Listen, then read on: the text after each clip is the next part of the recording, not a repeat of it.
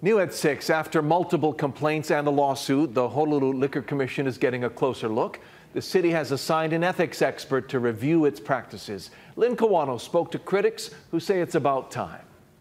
Wei Chen is an ethics advisor. She'll spend the next few months weeding through the Liquor Commission's policies. The Honolulu Liquor Commission introduced Wei Chen during the regular meeting Thursday. Chen is an ethics and compliance expert assigned to review the commission amid criticism from council members and business owners. We've asked for this person over a year and a half ago to come in and start looking at these issues. I'm glad that they're finally taking steps to do this.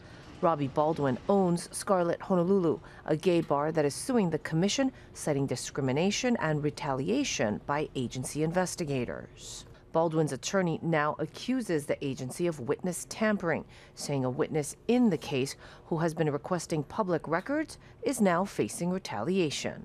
That individual was recently the subject of a temporary restraining order that was granted against him by one of the defendants. Chen isn't being hired to look into specific allegations such as these, rather the overall issue at the commission, which recently lost the chair, chief inspector, and top administrator. Looking at the system as a whole and say, where are the places where we can make improvements in response to the issues that's been raised? She's dealt with from what I can read online, she's dealt with a lot of large, complex issues. So I am pretty confident in her capabilities. I just hope that the agent or the agency fully cooperates and provides all relevant documents and doesn't hide anything.